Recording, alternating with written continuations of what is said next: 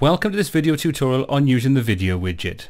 In Optimizer Pro, we'll take a look at how we can use the video widget. Just navigate to Appearance, Customize, Front Page, and Front Page Widgets. Now click on Add a Widget, and finally click on Video section to add the video widget. Now in the video section you can either paste the link of your video hosted on YouTube or Vimeo, or you can upload them directly from here.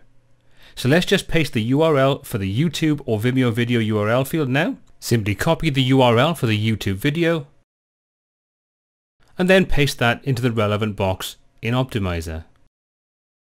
By ticking this checkbox, you can specify whether you want your video to start playing whenever someone loads the page.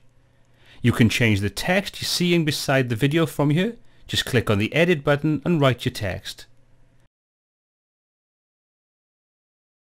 You can change this text position. By default it is set to right. Simply click on the drop down title, content position, and you can set them to top, left, right or over the video. Text color and background color controls overall text and background color of the video section.